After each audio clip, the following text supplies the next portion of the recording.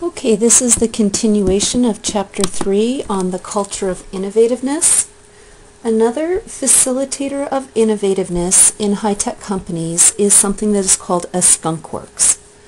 A Skunkworks is a new venture team that is physically isolated from the normal corporate offices.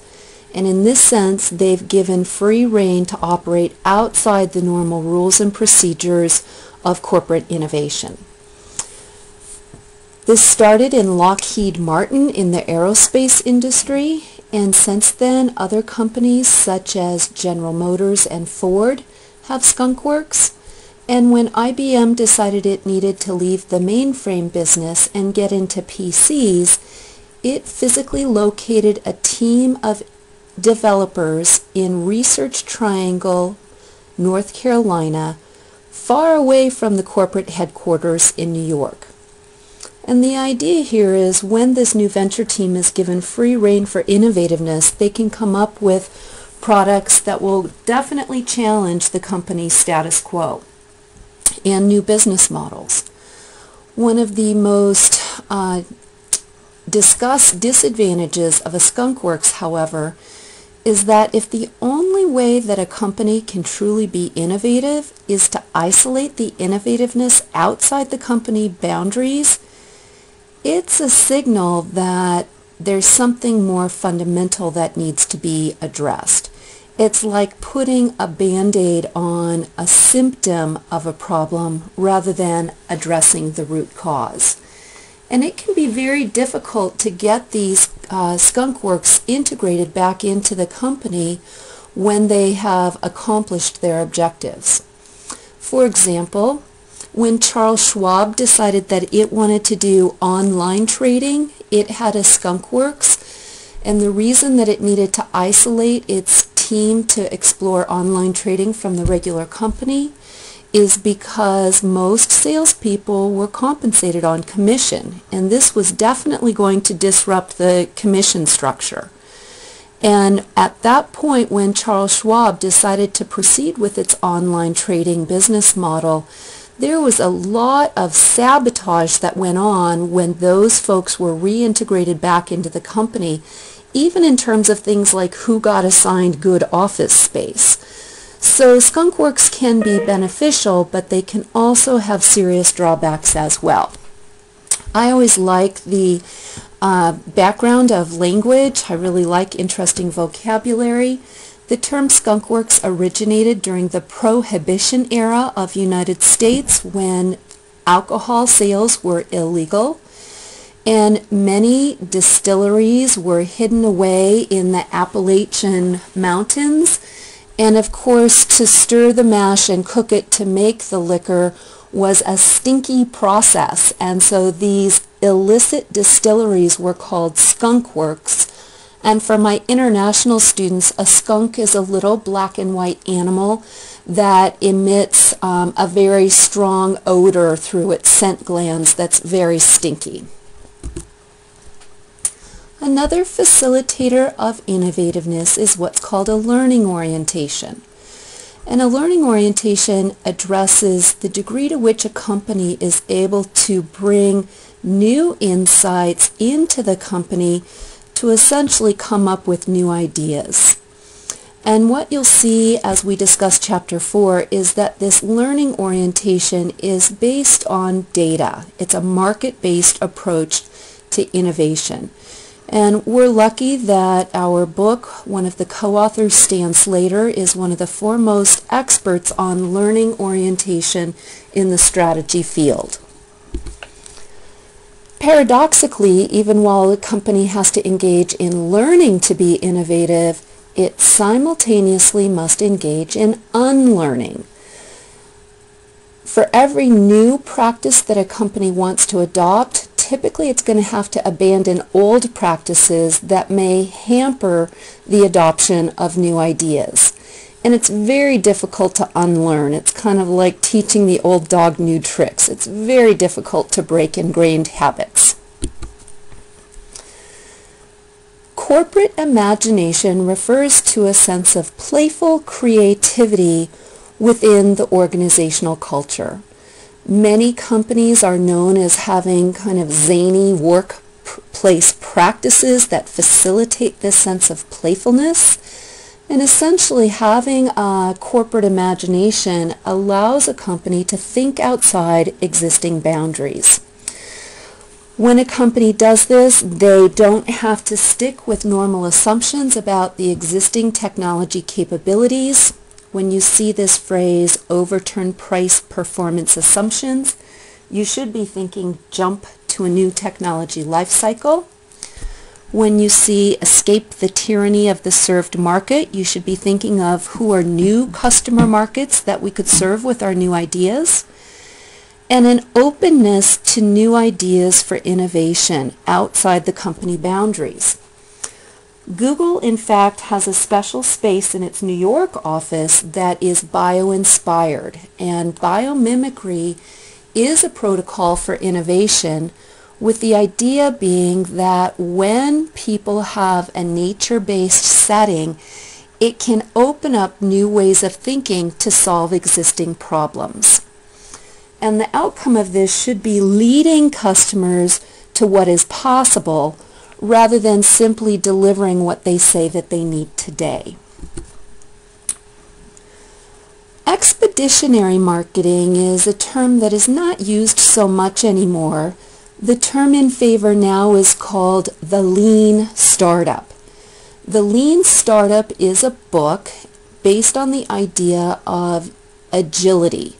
The word lean often means agile, and agile means being able to look at the market and enter it with the idea of not being perfect, but making many quick entries into the marketplace in order to learn, get market feedback to test our hypotheses about what customers want, how competitors will react, and to refine that and keep moving forward.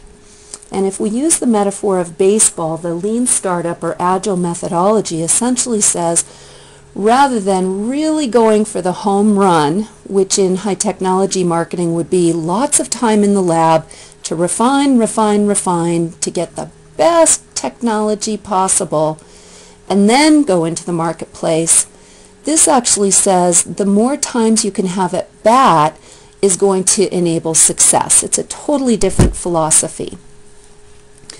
And the idea here is we have many experiments in the marketplace to accumulate our market knowledge in order to understand what's going to be successful.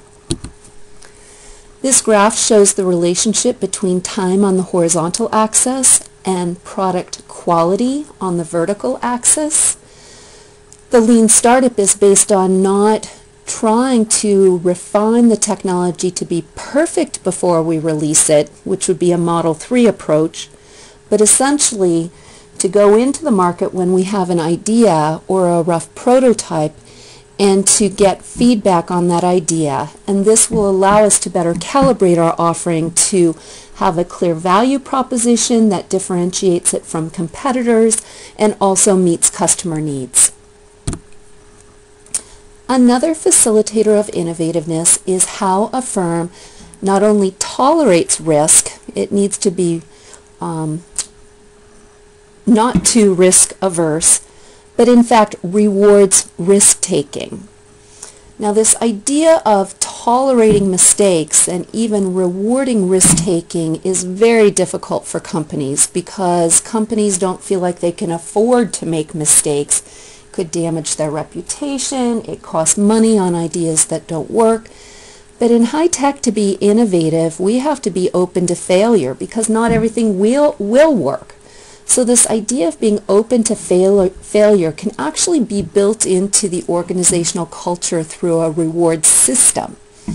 At Google, one way that people are evaluated is how many of their ideas in the past year failed, with the idea that if you don't have any ideas that failed, you're not thinking outside the box enough and you're playing it a little too safe. And when we can learn from these so-called mistakes, it actually can set us up for success in the future. And in fact, some venture capitalists believe that until an entrepreneur has had a failure in the market, they haven't really learned from their mistakes and don't have that basis of knowledge to be successful in the future. That's not necessarily widely shared, but it is one perspective. I've already mentioned having compensation for risk-taking. It's also important that inventors be compensated for their inventions. Most scientists sign an invention assignment clause when they go to work. And in this case, it means that the company owns the patents or the ideas that were developed on the job. And some people feel that the company profits unfairly from their own ideas. An appropriate reward system sets up a way to compensate inventors for their inventions where they can actually share in the revenue stream from those ideas. Some people are actually paid for every patent that they submit that gets approved. And even in the university system, university scientists, their inventions belong to the university. And so if those ideas are commercialized, we do have a royalty sharing program so that those inventors actually get a royalty stream from their inventions. This can require a long-term perspective because it takes a long time from idea to commercialization in the marketplace. And again, just using academics as an example, typically we're evaluated not just on an annual process, but on a 3-year process or even a 7-year process, with the idea that many ideas take a long time to come to fruition and to be published even in the academic journals. Other facilitators of innovativeness are listed in Table 3.1, and I'll go through a few of those here. Biodiversity and heterogeneity are one of the most important building blocks for survival in nature, and that is true in companies as well. Diversity can be captured through different disciplines that are brought together. For example, companies today are trying to hire chemists to work with the engineers, to work with biologists, to have this diversity of perspectives. It can also include diversity in gender, diversity in age, diversity in ethnicity. And putting all these different perspectives into the pot and stirring it allows new insights to emerge. Innovative customers can also be a source of new insights. Innovative customers oftentimes have problems that the mainstream market doesn't have, and those innovative customers work with their vendors to invent solutions to their problems. Especially in the manufacturing arena, if a company needs to come up with a new invention and make it, they have to have new manufacturing technologies. Tesla had to invent quite a few new technologies to make their factory efficient.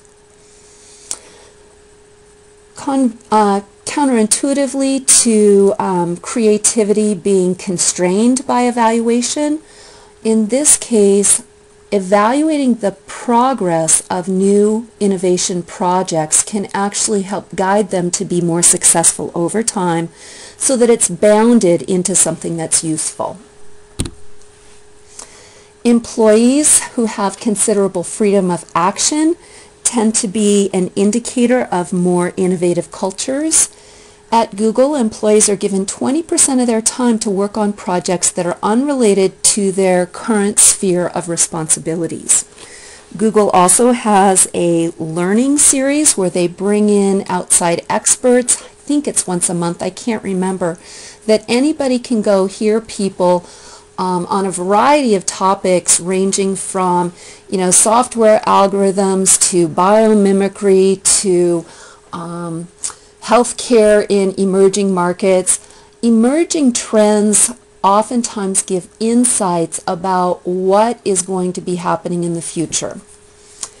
Cross-functional teams and communication are also important to innovativeness. Google has a very unique knowledge management system, and it allows the company to identify experts and to tap into their expertise for particular projects. Core rigidities essentially are straitjackets that arise from core competencies, when we're really good at something, it constrains the way that we proceed and it makes it difficult for us to learn new skills. And in high-tech companies that experience core rigidities, it makes it difficult for them to find a fresh perspective or new rules for competition. For example, A Better Place is a car company that decided rather than making money on selling cars, it would make money by selling a subscription plan for electricity. The battery is the most expensive component of the car, and by the Better Place owning the battery and having a battery swapping system, it allowed the car price to be subsidized by the company in a totally different business model. And of course, existing car companies that make money on the gross margin of their vehicles would have had a very difficult time envisioning a business model like this. That business model came from the founder of A Better Place, who was a network programmer in the telecommunications industry. Very important core rigidity in high-tech companies is the status preference that technical personnel such as engineers and programmers and other scientists are given over marketing personnel. And the reason that this is a very big disadvantage for high-tech companies is one of the most important sources of knowledge in a high-tech company comes from the market. And presumably marketing personnel carry the voice of the customer and possible market applications in order to mix those ideas in with the R&D team. But when the R&D team views marketing personnel as second-class citizens, their ideas and information they share are not as respected as they might be to help bring that new knowledge in. Core rigidities can be overcome. It can be very difficult, and we've already talked about the importance of unlearning. To review the innovator's dilemma, Clayton Christensen's book is called The Innovator's Dilemma. Jerry Tellis, the professor at USC that I mentioned, calls this the Incumbents curse.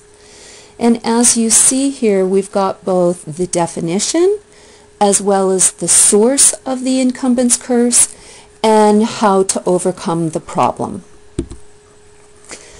That concludes Chapter 3.